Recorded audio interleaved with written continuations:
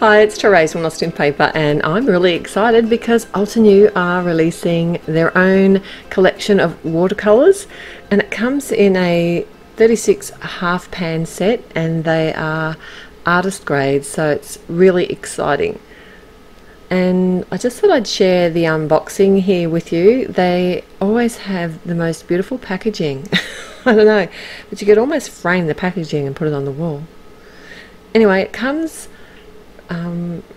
wrapped. I had this delivered to Australia and had no problems with it coming through the post, but it does come wrapped with some bubble wrap to protect it. Now the case, I was really surprised at how sturdy this case is and how it's actually a little bit heavy. I didn't think it would be, but it was. And it's like a lot of the watercolor sets, it does have a lid. This has got actually a sheet of vellum in it or something similar just to protect the colors, but it does have a lid that you can mix your colors in like a palette, and it does come with its own brush, and each of the colors are, here's the best part, Altenew colors. So they matchy match. They match all their other products, and they are labeled underneath. But what I did decide to do was actually swatch out my colors, and then once all this was dry, I did actually come back and label them as well. But as I'm swatching them out, because they are watercolors, I'm actually swatching out every second color and every alternate so that the colors didn't bleed into each other too much. But this was just to give me a rough idea of what the colors were, because it's actually really quite hard to tell which colors are what by just looking at them. Some of them actually look black, but they're purple. I know, right? Anyway, beautiful colors. And I wasn't really sure what I was going to do with these colors, so thought the best way to really practice and just see what they can do was to create a background piece, and I just wanted to see how these colors blend. So this is a piece of Arches watercolor cardstock. It's a smooth one. It's a 300 gram, and I did actually add some water to the cardstock first. Then I'm picking up the color with my paintbrush and just letting it drop onto the cardstock, just to see how the pigment would react, and also to react with other colors as well. So you know me, I love my orange and pinks together, so I did decide to sort of focus on those today. And this piece of cardstock is actually bigger than what I need, so I figured, well, I'm just playing anyway, so I just want to really see what the colors can do. And I am mixing them up. I can't remember what colors I added, other than that they were in the pink families and the orange families. But I do remember that the dark orange is the Autumn Blaze, and that's, to be honest, one of my favorite colors in their whole like all their cardstock. The Autumn Blaze cardstock is just amazing, so it's really nice to have a color in paint that's the same. So, and this really I'm really enjoying, because I haven't had a lot to do with watercolors. They're still fairly new to me, so that's one of my missions this year. I'm going to actually focus a little bit on watercoloring, so this is perfect timing. Thanks, Altenew. And I do like the way that because I often use the Bristol Smooth cardstock, which is not technically a watercolor cardstock. It does hold water pretty well, but this, being proper watercolor cardstock, does actually work so much better.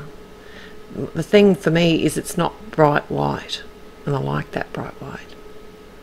Alright, once this was dry, I did add some spatters as well, and then, like I said, I'd actually cut more than I needed. So what I decided to do, so I had an epiphany, I decided to actually stamp my image directly onto the watercolor cardstock that I'd already coloured and then add my paint to that. So this is this stamp set's called Peony Spray, and it's beautiful flower, and I stamped it with some waterproof ink, and I did use my Misty because it's a it is a smooth cardstock, but just so I could do a couple of impressions, I did actually use my Misty and stamp the waterproof ink a couple of times. And what I'm doing here is actually painting most of the leaves individually, starting with my darkest shade of my colour, where I pick up the colour towards the base of the petal. I'm saying leaves, didn't I? I did say leaves. Petals individually, and then just sort of dragging my colour out, and sometimes adding a bit of water to help it dilute or sort of fade out that little bit to make the edges of the petals look a little bit lighter. But I had heaps of fun doing this. I kind of forgot that I was on camera.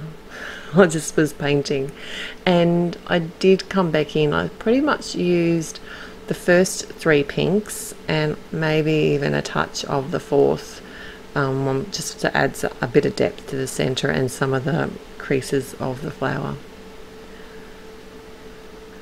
Once I'd finished painting and let it dry, I did come in. I do have the matching dye for this, but I didn't want the orange edge. It could have been funky to leave it on as an orange edge, but I did decide to actually come in and die cut it and fussy cut it out myself. And it wasn't actually that hard to do because it's such a big flower. Alright, so this is part of a blog hop and a release. So Altenew have lots of prizes to give away, and to find out more about that, just head through the description below, and you'll get the link to my blog hop post and find out how you can win, and also to find out who else is along the hop. I've got the whole list of everyone else involved, and there is some amazing talent, so you don't want to miss out on that either. So back to the card, I did decide to cut out just from some white normal cardstock. This is the watercolor stripes cover die, and this is the first time I've used it. I really like this die, it's fun. And there's a stencil that's exactly the same too, so that's heaps of fun too.